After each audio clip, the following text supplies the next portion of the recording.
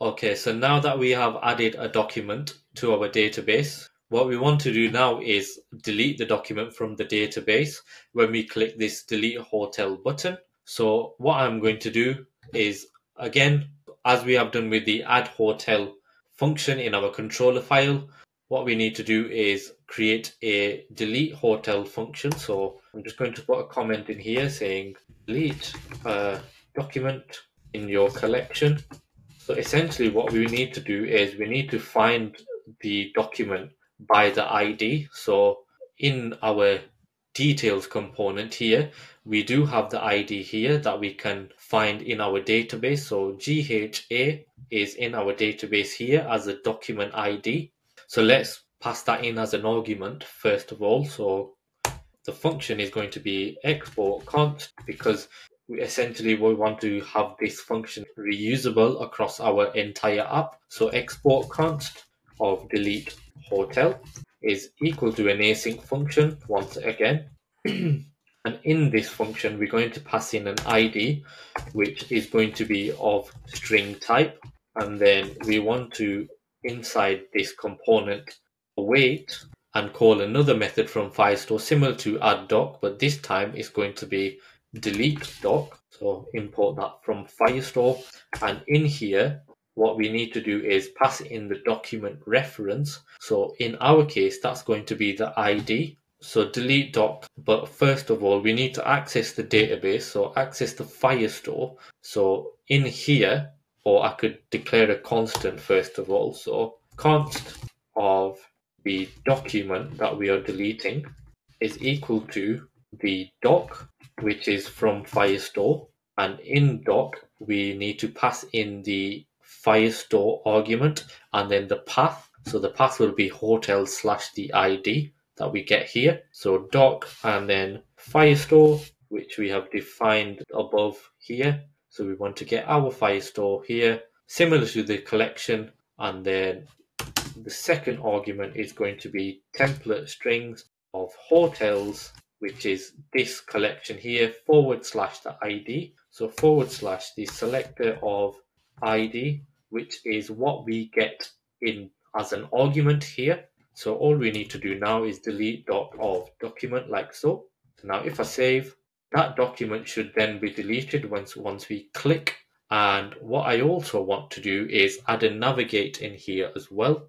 So we will pass this in as an argument. So navigate to / So the second argument is going to be navigate. So when we delete an argument or delete a document, we then want to navigate to the home page. So navigate, and this is going to be of type any for now. So this is another way of passing in your types this way, or you could pass them in as an interface. It's up to you. It totally depends on the environment you're working on. So once we have done that, I also just want to console log before we have deleted the document. So console log, the hotel has now been deleted. So if I just put that in here, so what we need to do is call this from our details component. So call the delete hotel function. We want to pass in the ID of the hotel that we are deleting, and then we also want to pass in navigate. So what we want to do is on delete hotel, we just need to add an on click in here. So on click, and when we click on this delete hotel button, we want to pass in an anonymous function, and this will be delete hotel, which we need to import from the controller file here. So then what it also does is declaring it in the controller file, we can also use it anywhere else that we add the delete button on. So it's quite handy. So as you can see here, because we have declared the types, we can see here that ID needs to be a string, and we also need to pass in the navigate. So the ID in this case will be the hotel.id. So hotel.id.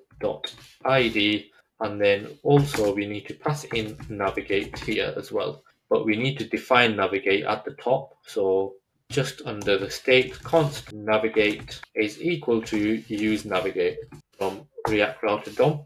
So now we should have the delete hotel function working correctly. So delete a document, we pass in the ID and the navigate. We want to get access to the document. So in our Firestore database, in hotels slash the ID that we are currently on, and then we just delete the document with delete doc as the Firestore function. So if I go and save all, and then if we go into our app, so as you can see here, we have an error because it could be undefined.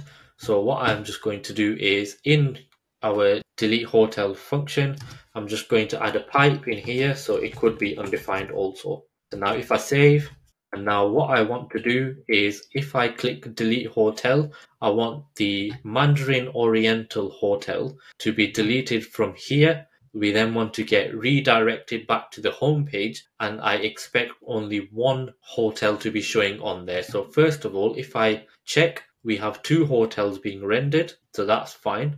I'm going to click into Mandarin Hotel, and then if I check my database, I have two documents in here. I expect this Qatar one to be deleted. So in my application, if I click delete, it's deleted, it's navigated me back to the home page. Now, if I go into my database, as you can see in real time, it deleted the database from here. So now I only have one document in my database. So that is how you delete a hotel. Next, we need to add the update functionality, and then I believe that should be the application complete.